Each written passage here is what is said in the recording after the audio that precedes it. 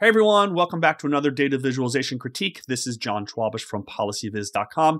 This critique of this visualization tweeted out by Data with Dev just a few days ago. I haven't found the original visualization. I think it's a Tableau visualization, not entirely sure. It's showing per capita alcohol consumption around the world. So Dev's question here is, are there any best practices around using a sequential color palette? So usually the typical way we do this is we use lighter colors correspond to lower numbers and darker colors correspond to higher numbers. And you can see here in this visualization, I'll make it a little bit bigger so you can see it. In this visualization, take a look at the top right here or so of the graph in the legend.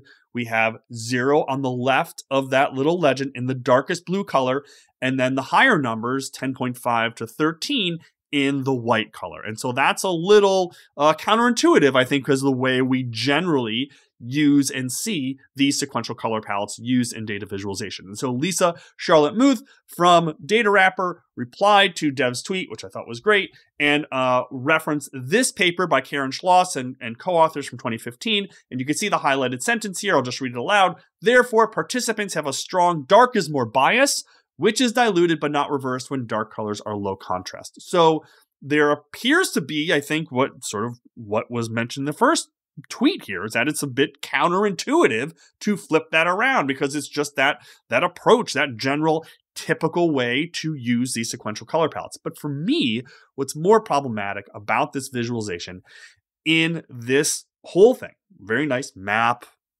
good projection, good use of icons and arrows and annotation, but the legend bothers me for a different reason other than the color. Notice that it doesn't, I don't know what's going on with the numbers here. Like, it doesn't quite tick up in the right way here. So here's that legend. I blew it up. Obviously, it's a little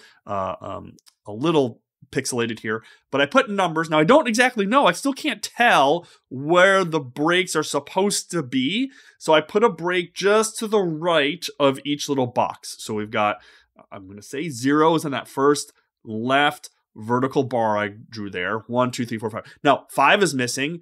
8 is missing. Somehow, for some reason, 10.5 is listed there. So let me fill in some of the other numbers here. I even left out the 8. I didn't even put the 8 in here. You can see, like, so I don't know what's going on here. And then if we actually layer this on, let's start at that far left notch, that far left orange line, and then to the far right orange line at 13, and then just increment them.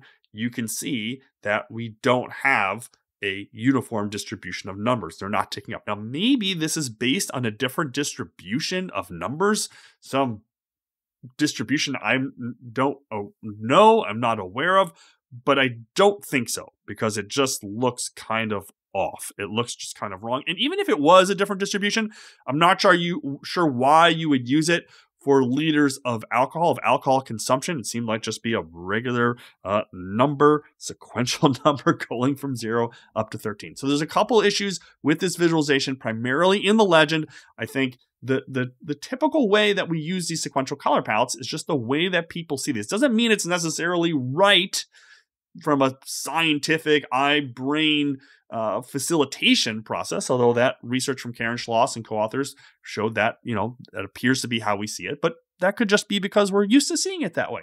So, okay, but if people are used to seeing it that way, then maybe we should just use it that way. So light to dark, and then also the numbers here should be equidistant. And if they're not equidistant, if they're using some other distribution to show the data, they should note that. It should be noted somewhere in the visualization. And if we go back to the original visualization, you can see that the lines here are going down. So maybe there is a note at the very bottom of this visualization. Again, I couldn't find the original, but I think that's in the wrong spot anyways, because if I'm using some sort of different, a Gaussian distribution or some other kind of distribution to show a log normal distribution or something to show these numbers, I want to put that right at the legend. I'm going to note that right at the top. I'm going to tell people why it's missing a 5, it's missing an 8.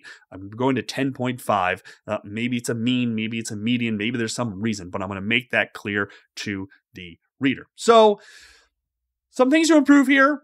Not the worst visualization in the world, but some things to improve, which is fine. That's why we have these critiques. That's why we try to improve. Hopefully you've learned a little bit from this video. Be sure to subscribe to the channel. Be sure to check out some of the other tutorials on the site. This is John Schwabish from policyviz.com. Thanks so much for watching.